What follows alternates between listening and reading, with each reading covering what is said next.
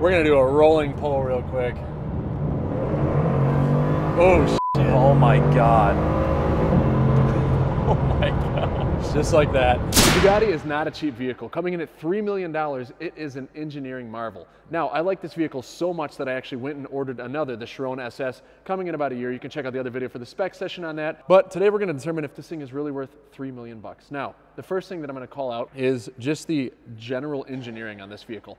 When they built the Veyron, it broke the top speed record back in the day, correct? Oh yeah, the SS. crushed it. Yeah. And then as you know, the Chiron Super Sport 300 Plus was the first vehicle to break the 300-mile-an-hour barrier. I think the first production vehicle that you can buy to break that barrier. And so you have to have a pretty special vehicle to be able to go that fast. And there's an incredible amount of engineering, and it really shows largely in just the quality of the engine. I have given this thing a pretty rough life so far in the 9,000 miles or so that I have driven. We will be selling it next fall, Q4, when the SS gets here. So if you're interested in a Chiron that's had a rough life, we got one for you. And exhaust is coming soon in the next 2 or 3 months to make this thing. Just roll the clip of him scraping it at Deodoric's driveway. Gosh. Yeah. Oh, fuck. No. No. That just shredded your side skirt. Oh, no. Guys, what the f were you thinking? No, no, no. And the car still works. That's why we're here. Yes. Another interesting fact, this entire vehicle is pretty much made out of carbon fiber. We were actually trying to work with Whistling Diesel to do a towing contest, and we were trying to find a way to attach a tow strap, and we're like, Bugatti directly basically said, no, you don't want to do that. There's not really like a frame. It's all just kind of carbon tub and chassis, and it might just completely destroy it. Space-grade aluminum that would just bend. Not a good idea. So unfortunately, that vlog is not coming soon. Somehow, despite all that carbon, this thing weighs over 4,000 pounds. W16. That'll do it. Yeah. That'll do it, man. Coming into the interior. Beautiful, high-quality leather. A lot of different interior options that you can spec out. This one's pretty clean. It has the one-of-one Spirit Blue stitching, the only Bugatti in the world with that stitching. Every Bugatti in one way or another is a one-of-one, right? I mean, it is at the end of the day. They wanted to stick with a timeless interior so you could look back at this in 100 years and it doesn't look like it was dated for any particular sector. That's something that I really like about this. This is the one vehicle that I can really take anywhere. I can drive 500 miles and I'm still going to be comfortable and enjoy it. There is no other hypercar, maybe even supercar for that matter, where I know I can be comfortable in it on a road trip. It feels like a Bentley, this car. It does. It's awesome. It really does. As you guys know, Bugatti is super, super old. They were founded in 1903, and the first vehicle they built was the Type 5. All of their cars since then really are over $1 million. Like any of the flagship cars, you're going to be paying a huge price for because the elegance and heritage Bugatti has is timeless. They're a household name. It's kind of widely accepted. They're if not one of the best car manufacturers in the world. Yep. And then they built cars for a little while, took a long break, and then they revamped the brand in the 90s with the Bugatti EB110, and then as you know, that was replaced with the Veyron and now the Chiron. There's been some models in between, some special models, including the Mistral, which totally sold out, and that brings us to another point, right? Every single model that they've released, I think in the last few years, has completely sold out. So it's pretty amazing that a vehicle over $3 million will sell out oftentimes before they even make it public. This is not necessarily the way that it's been in the past. Through some conversations that we've had, actually, Bugatti did have to work a little bit to sell other models. There's not a huge buying pool at this price at the end of the day. But in current economic conditions, no problem selling these things. That might change as we head into recession, but we shall see. We're gonna take this bad boy that Mr. Stradman wrapped for us for a little drive. The looks that I get now with pink and chrome are second to none. And I think it looks really nice. Thank you, Stradman, for doing this for us. But let's go have some fun in this thing and talk about what really, really hits home and why it is worth $3 million. So would I go back and buy this again at $3 million? Well, for $1 million, I think the best car for that is the Senna. If you had $1 million, is it the Senna? I don't think so. What's it for you? But you love the Senna. Honestly, if it were up to me, Senna. There's a lot of cars that I'd get for $1 million. What's number one? For the Senna. What's number one? A rebuilt Carrera GT. You can't say you rebuilt. Can't. No. I can. If I had $1 million to spend, that's not fair. There's a blacked out Carrera GT. Nothing rebuilt. That is half an hour away. All right, so you'd get a rebuilt, fine, whatever. That's cheating, but that's okay. That's not. At $2 million, I'm getting a Porsche 918. Are you getting a P1 at that point? Yeah, P1 for me. All right, and then at $3 million, I'm getting the Bugatti all day long. And there are some other elite cars in that tier. Koenigsegg's probably well above that, but let's just say $3 to $4 million. You may get in a Ger in there, but probably not.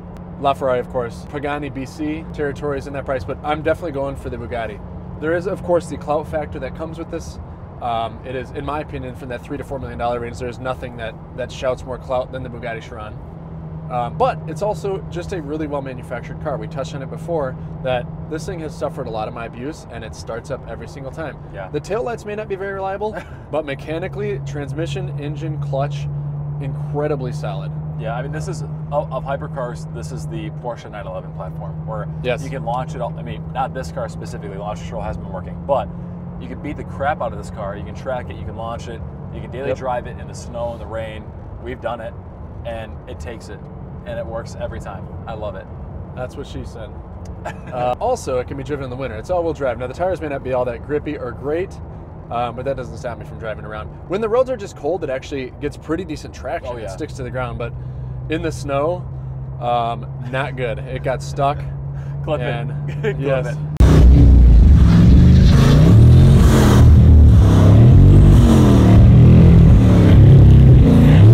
So you got this directly after your Senna, which you said that's what you'd buy for $1 million. Yeah, Senna was the first hypercar that I bought. About 6 months later, I bought this. I think that since I started getting supercars, the Bugatti was like the holy grail to me. It's such just an amazing and exclusive car. I think it is for a lot of people. Like it's is. It's Bugatti. Yeah. So I paid right around $2.8 million for this thing. I bought it from Marshall Goodman in Beverly Hills. They took care of me really well. This thing was delivered in immaculate condition. It had just 350 miles on it, and it was beautiful. And for those who don't know, 350 miles is delivery miles. That's how Yes. that's how many miles come on Bugattis when they're delivered. So the previous owner may have driven this 50 miles. Yeah. Maybe. Which Basically, is it's a shame. brand new. It's a shame. But we now have 8,760 miles on this as of filming. So right at about a year and a half of ownership, I've put damn near 8,300 miles on this. And that is with all the other vehicles in the fleet. Not bad. That just goes to show you why this is such a great vehicle. I'm probably driving 15 to 20,000 miles a year, and that means that I've driven this in the last year and a half, roughly about a third of the time that I'm in a car. Although all these miles aren't me, the majority of them are on me. But you guys definitely get some usage out of it. We share the cars with the community, as you know. That's what the Hamilton Collection is all about. So there's certainly a factor of probably 500 miles or so that are driven by friends, family, random people that we decided to just let drive the vehicle. What? Yeah. He says, Stradman. Stradman. I'm not Stradman, but the Chiron looks just like his combo. That's really funny. Oh man. He's Strad dead. You know what I'm saying? Where the Bugatti Chiron really differentiates from the others, and why it is ultimately my favorite car, is it is really fast and really stable on the road. It sticks to the road. It sends you really fast in a straight line. It's really not meant for the track. So we've taken it to the track a few times, don't get me wrong, and driven it hard and full send at the track. We shocked some of the people at the track with how hard we drove it, but it's not really meant for that. It's meant for going really fast in a straight line and doing it really comfortably. And so it's just kind of a combination of the reliability, the speed, the comfort, the clout. The road presence in this thing is crazy. Road presence, especially pink and chrome right now. Yep. Yes. It's nuts. I have done 200 miles an hour in this car and in the LaFerrari. Yep. And this car feels so much more stable than the Ferrari did at that speed. And it goes on. This feels more stable I went 211 miles an hour in this, and this feels more stable above 200 than any other car I have at 150. Agreed. It is. You feel really safe in this. It sticks to the road. I don't know how they do. How do you design a car that does that? I mean, 16 cylinders, 1,500 horsepower, 4,000 pounds. It has the recipe for great success. Massive wheels and tires. Yes, the brakes. Oh, another great is nothing compares to the braking capability on this vehicle. It puts everything else to shame. It's hard to get another vehicle and hold it to this standard, to a good braking standard. A lot of people say that Bugattis really are in a league of their own, and they are. You can't even compare them to other cars. And it doesn't mean I don't enjoy driving other hypercars or supercars as much as I enjoy driving this, because they're different. Yeah. But you can't compare. As a whole package, this is the GT3 RS of hypercars, where it's just good at everything. Yeah, true. They're awesome. True. Maybe we'll keep it instead of trading it in for the SS. Who knows? I've paid for half of the SS so far, almost $2 million. So, but would you ever drive a space Chiron if you Wouldn't you rather have an EB110? Yeah, that's a good point. And why would I? Why would you have two of the same car? Especially when we could get the EB110 and the Veyron. That would be. Can you imagine rolling up to a restaurant in the three generations of Bugattis? That would be incredible. We're gonna do a rolling pull real quick. Oh shit. Oh my God. Oh my gosh. Just like that. It's so fast. It is so fast. I mean, I rarely gun it from 70. Usually it's just 0 all the way up to whatever, 200. Yeah. But that just kicks, man. This car, from anywhere from 80 to 150 onward, is the same as a lot of super and hyper cars from 0 to 60 or 0 to 100. Like, it really gets going after you're up 80, 90, 100, 110 miles an hour. That's so cool. Yeah, I think rolling start from 60 miles an hour, this crushes everything, including the GTR probably at that point. Agreed. Yeah, there we go. There it goes. There she goes. Dude, that air brake is so crazy. Badass. How much do you think that really helps? Oh, an insane amount. Really? They actually did it on Top Gear. They were talking about it, how just the air brake alone on the Veyron produced more braking power than an average like Toyota minivan. An average just the what? wing, like a Toyota minivan while braking. What? That just the air brake at speed produces more braking power than a second car. Incredible. It's amazing. Those must be some really strong devices that hold the hydraulics. I can't even imagine trying to design that. Can you imagine? I mean, if you look at it back there too, they're huge hydraulics. That's your mom's Mini in front of us, Tommy? It's not. No, my mom's Mini is an Iron Gate. It looks just like it. Love you, Mom. Man. If you went back to where you were when you bought this car, you had a Senna that was $1 million, and then you jump into a Chiron. Would you do it again? Like, how much value do you think? Yeah, so it's held its value and then some. I think these are all going from about 3.5. Now we have high mileage, so maybe I would get 3 for this. I think really high 2s, low 3s. Maybe really high 2s. So I wouldn't walk away with a loss at the end of the day with this. So the value is there. Ultimately, that's what it comes down to, right? So if you're driving a car and it's going to be worth $1 million less, then you must really have to love it. Well, I love this thing, and it's gained a couple $100,000 in equity. So value is off the charts, in my opinion, for that.